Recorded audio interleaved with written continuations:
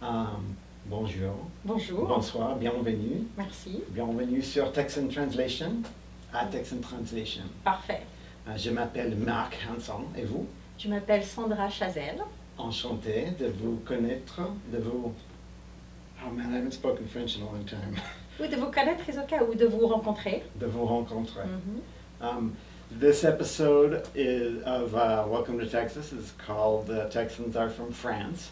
And our special guest star today is Sandra Chazelle. Chazelle. Yeah. All right. I knew I was going to get that wrong. Sandra was a friend of one of our past guests, Lorena Devlin, and she introduced us, and I'm so excited you could be here with us today and tell us about what it's like to move here from France. Okay. By way of Ireland, I just learned. So first things first, where are you from? Where'd you grow up? So I'm from France, yes, and I grew up in Lyon, Mm-hmm. which is a big city, very interesting city. But I also grew up in the countryside because I was born about an hour away from Lyon, Yeah. in the countryside. So my heart is in nature and my heart is also in the city environment. Would you spend the summers out in the country? I did summer in country and some weekend or so. My dad had a huge vegetable garden, and I would spend hours helping him and talking to him, and it was a great time. Was it a farm? No, he just had a big vegetable garden, and my parents bought a old house that they refurnished and they renovated, and then attached to this house was a huge vegetable garden. So yeah. Is it still there? Have you ever been back? It's still here, but now my parents moved to another house, so this house doesn't have the same.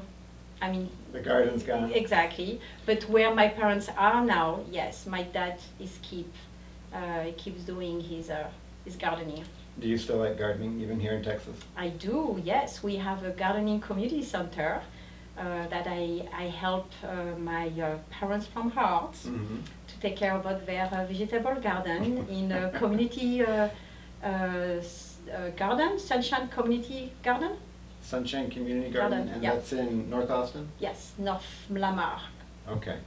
I don't think I've been there, but my kids go to school in North Lamar. That's not far from here. No, 20 minutes, just from where I live. I try to garden every year. I get my hopes up, and I'm optimistic about it. I turn over the soil, I put something new in, and something always goes wrong. Do you feel like you've figured out Texas gardening? I'm sure it's different from gardening in France. Well, it's a lot about the soil. I mean, I don't know if I have a good green hand, what we say in France, having a green hand, la main verte. But I know that my dad used to talk a lot to all his vegetables, and apparently he was helping. So I'm trying that. Like positive affirmations. Well, exactly. I'm better to harvest and to cook and to take care about the soil and the hard work. It's a good idea. I've heard of researchers talking to houseplants and then recording how they grow, and the ones that have the positive energy put into them grow better. All right, so when you were growing up in France, what kind of vegetables would you grow that you can't grow in Texas? That's a good question. I think you can grow pretty much everything. It's just the seasons are different. Because it never gets as hot there, I imagine. No. Texas is perfect for the summer vegetables, such as the tomatoes, the eggplants, the zucchini. This winter we planted some broccoli and chards. And they grew. And they grew, absolutely. Can you grow leeks here? Leeks, yes, we still have leeks. Yeah. Yes. What is it? Okay, it's the time of this interview is the end of March. What should we be putting in the ground now? So now it's the season for the tomatoes, for the eggplants, for zucchinis, all the summer. Melons? Yeah, I've never planted melon, but yes, I think it could work. Yeah. If you talk to your plants or to your vegetables, good care, water, good soil. Does it matter which language you speak to them? I don't know. I think they just Yeah, feel the just like love, the right? So in your house, there are 3 languages spoken. Can you Yes. tell me about that? So French, of course, and my husband is from Mexico, so Okay. we speak Spanish, and we speak English, obviously, and we also speak a bit of ASL, American Sign Language, which I learned back when I was living in Ireland, because I always love American Sign Language. It's like, it's theater, it's just like everything is to the facial. I love this language. And Do they speak American Sign Language in Ireland? I don't, no. Oh, sorry. Yeah, they could. But in Ireland, I met a couple because I wanted to learn ASL. But each country has their own language, sign language. So in Ireland, they speak Irish Sign Language. Okay. In America, we speak American Sign Language. But this couple that I met in Ireland, the wife was from America and the husband was from Ireland. Okay. So he knew ASL and Irish Sign Language. So he taught me ASL. Huh. And my nickname was Smile. How do you do that? I don't know. And I had a great time. So the girls, when my twin was born, the language are a little bit delayed because between the 3 languages and their own language, I introduced to them sign language, so it was so easier, less frustration, because they were able to ask for milk or more. Yeah. Wow, this is a crazy coincidence. We have twins too, and we taught them ASL first, and then Spanish and English. I spoke Spanish to them, and my wife spoke English, and now one of them is majoring in ASL in college. Really? Yeah. That's so good. Yeah, but you have found a way to juggle the languages. Do you have like a rule for when you speak which language, or is it just whatever comes out? That's a good question. So when my girls were younger, until 5 years old, I homeschooled them in French. Okay. And at home we were always only speaking French and Spanish. And then I joined a French community. A French community. It's a French. Welcome. I follow their Facebook group. Yeah, Ostinaker. So. Yeah. I joined a French community for expatriate people, French people who come here. Social group. Right, exactly, and the name is Ostinaker. And when I joined this community, I met lots of different French families who had children the same age of mine. Nice. So we started to create a petite école française, and once a week I will meet with different moms, and then we will create like a little curriculum, and we will talk our children French. So with a group of several kids. Yeah, we were about 10 kids. Yeah, that was fun. And that was before they started first grade. Kindergarten, before I started kindergarten. It's a good idea. Yeah. Are you still friends with them? Yes. Yeah. Huh. And so, I know. At my house growing up, my daughters would know they were in trouble when I spoke English to them, because I only spoke Spanish unless it was too urgent and I was too mad, and the English came out and then their eyes would get big. Is it that way for you too? A little bit, yes. The things that you may have seen that, but they speak English together because they go to English school. Yeah. But when we are together, we have a keyword. We say EOFE. English, French or Spanish, to remind the girls to answer to her, to us in French, or to answer to us in Spanish. And that usually works? It does work, yeah. And one of mine, we read a little French book of 90 pages, and she did very well, so that really excites me. Nice. Have you read to them Le Petit Prince? I started, but it's not that easy for our children, the Petit Prince. Yeah. But yeah, we did a little bit. I feel like it was really written for adults. Yes, exactly. So you have twin girls. Yep.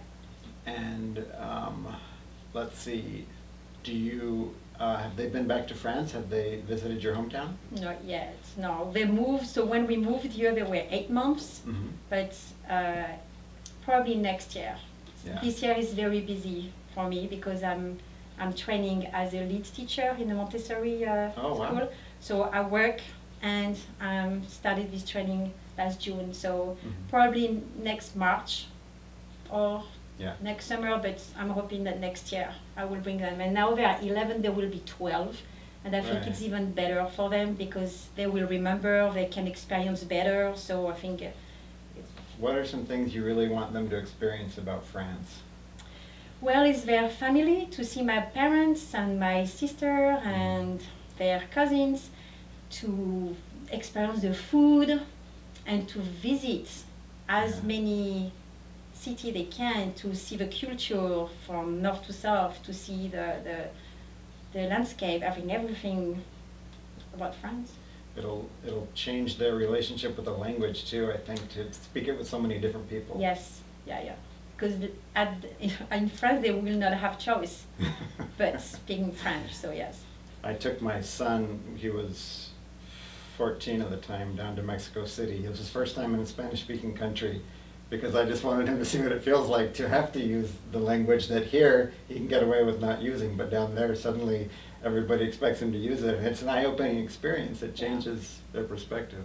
And how did he? We had to come back early because it was right when the pandemic was starting to cause restrictions. They closed all the museums and we couldn't do anything. And the U.S. State Department said, get back here, we might close the borders. Aww. So it was kind of a disappointing adventure, but we're going to do it again once things are opened up and back to normal. Perfect, yeah. Well, do you remember when you first moved to the U.S., especially to Texas, what was strange, what was difficult to get used to? The main difficult things for me as a European was to use my car to go everywhere. No public transit?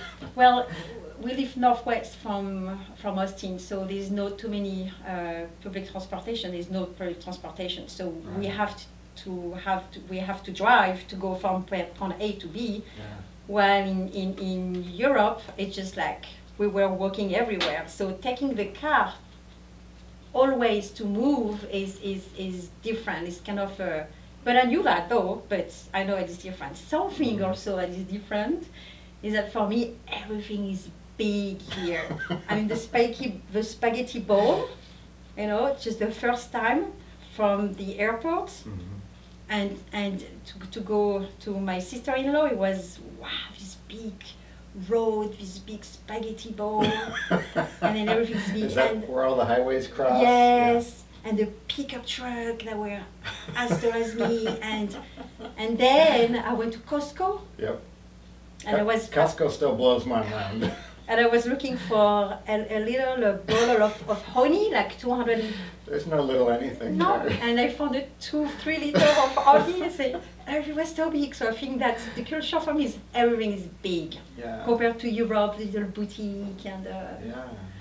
But I'm getting used to it. It's we have more space on the road though. It's easier. I remember my wife went to Germany for a friend's wedding, and she came back and saying, everything is so small in Europe, it's so cute. It's true. Well, do you have any special places in Texas that you've really enjoyed visiting? Like if somebody came from France, where would you want them to see while they were here? So Galveston, at the beach of Galveston, the San Antonio River Walk. Houston, we did the museum. We did the zoo in Houston in Dallas. In Houston, we did the Houston Space Center. We love parks, also Zilker Park, Peace Park. We the Long Center. My girls right now are at the Bass Hall concert, watching with some friend the Charlie and the Chocolate Factory. It's happening now.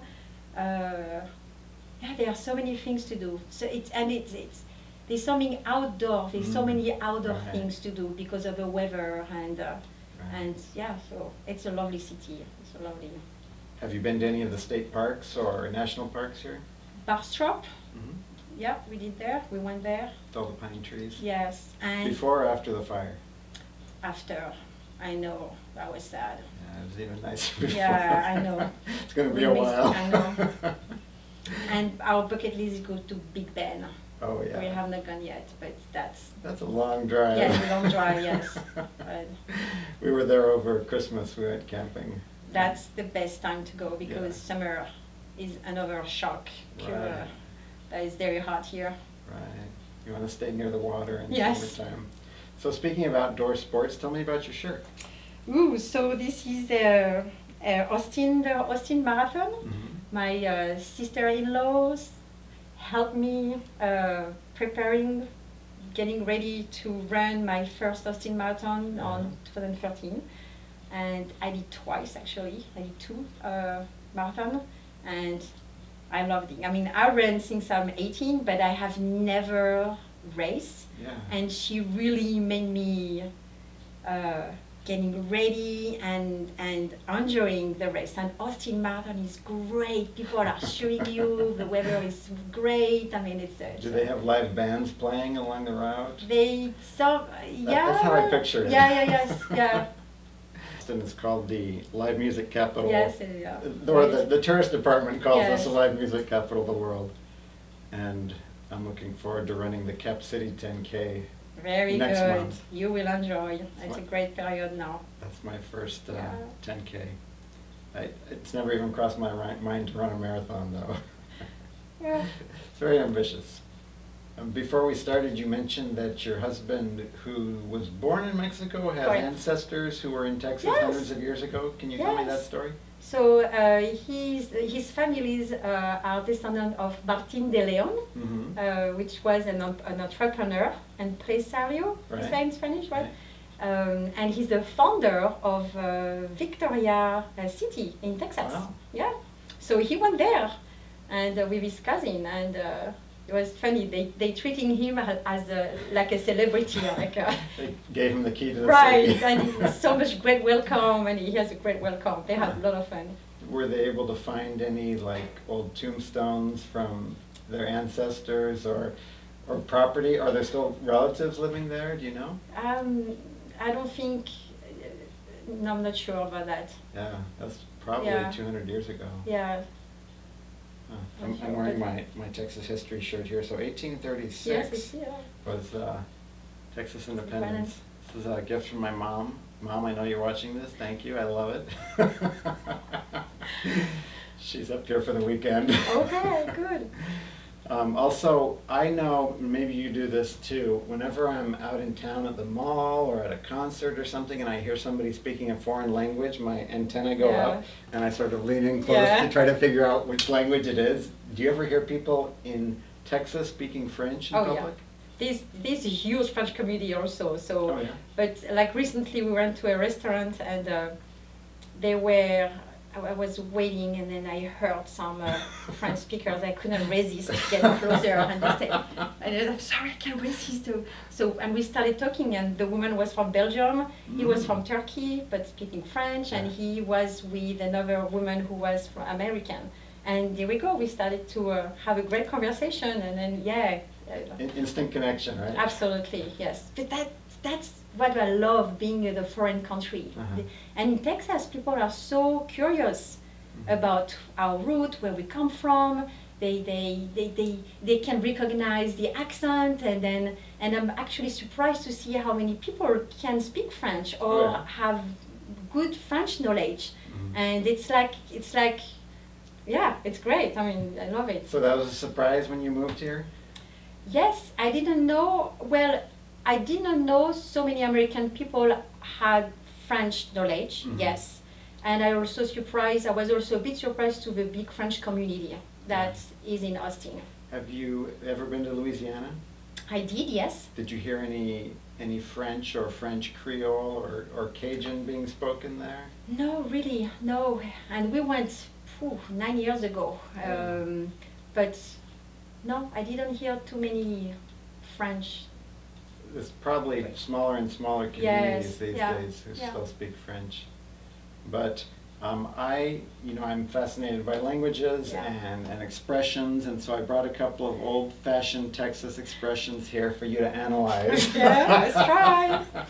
Best of luck. Now, the first one, actually, I've heard my mother-in-law say, and she grew up near Galveston in Texas City and Lamarck, which is right on the coast, and her mother is from Brownwood, Texas. So this is an actual, I can verify this is an actual historic expression. She always says, got to get back to my rat killing, like at the end of a conversation. And I just wonder if you have any idea what that means. No, to my rat killing? Got to get back to my rat killing. Oh,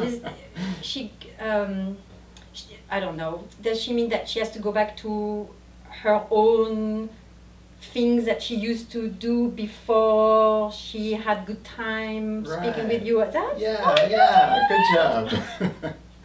So it sort of implies chores. Okay. I have to get back to my housework, to my job, whatever it is, even though nobody's job is really killing rats. I don't know where it came from, but I've heard her say it many times. This other one I haven't heard, but it made me laugh. He thinks a 7-course meal is a possum and a 6-pack. You think the Sarah Screaming is a possum in a... You know what a possum is? Yeah, okay. yeah. It's about strength and somebody being strong and the other one not strong enough. I don't know. That is a wonderful guess. I applaud you. It actually, according to my sources, and this was on the internet, so you know it's true, it means that he's unsophisticated. He lives out in the country. He's a country bumpkin. Oh. He eats possums and he drinks beer, and, and that's a fancy meal for him, is possums and beer. That's funny. So you would say it about somebody who doesn't belong in a very formal setting. That was good. Yeah. A new one. I'm going to try to use that one today. So, are there any funny French expressions that you could teach me?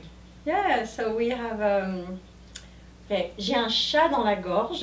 Yeah, j'ai un chat dans la gorge.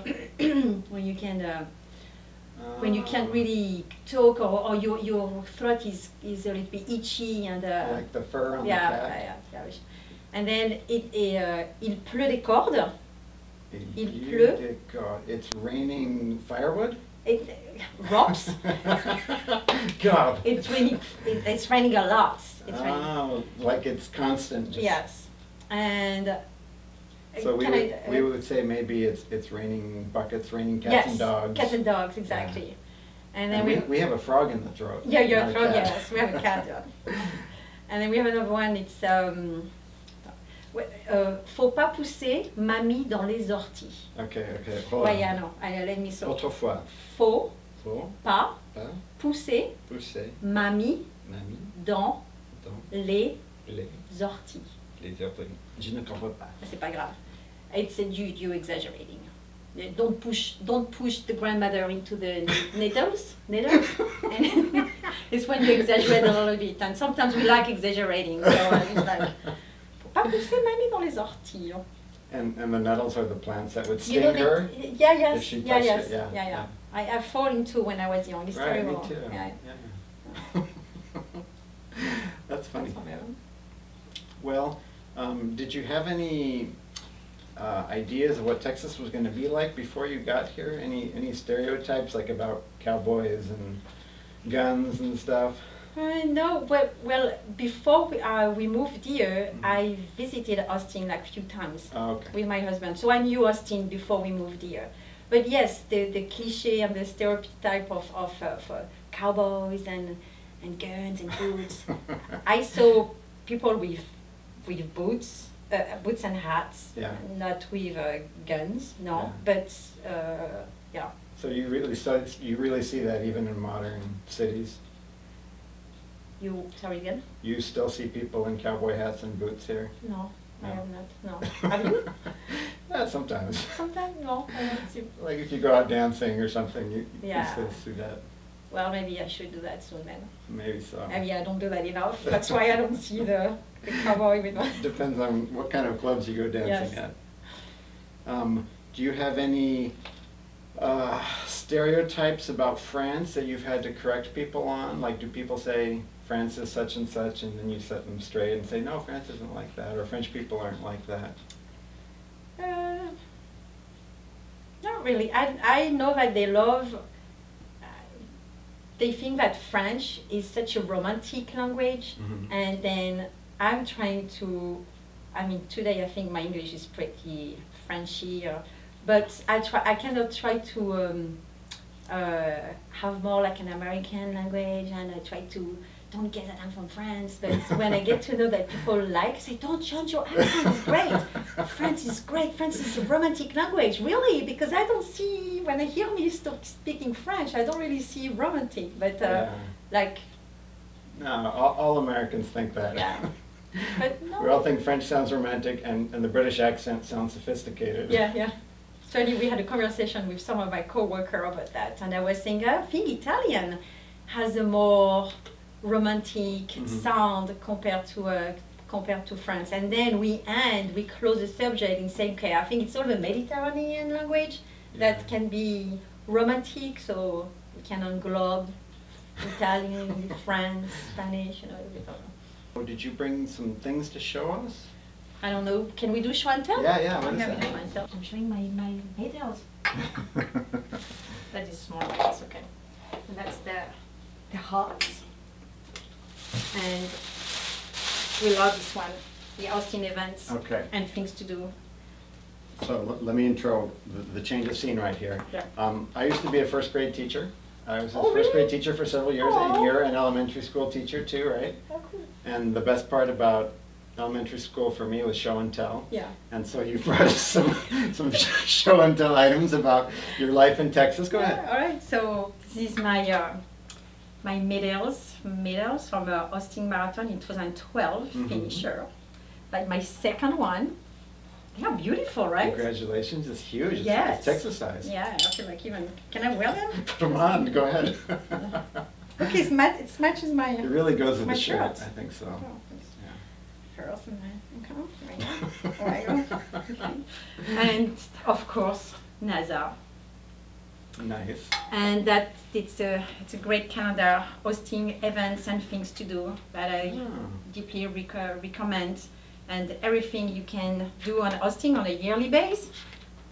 So it was so nice chatting with you today, Sandra. Thank you for coming in. And I just love meeting new people from all over the world who have something has drawn them to Austin or to Houston or wherever it is that they're living now, and they have made our culture more interesting and enriched it. And so I've lived in Texas almost my whole life.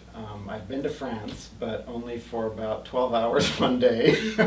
We were in London, and we rode the train over, and we had lunch, and then came back. And it really deserves more than that. I know I didn't get the full experience, but I wonder, do you consider yourself a Texan now after 10 years here?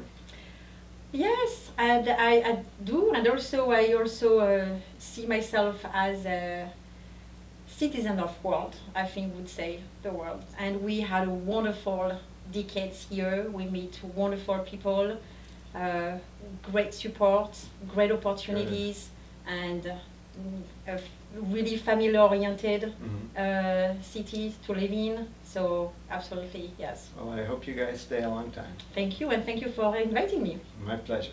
C'est un plaisir pour moi.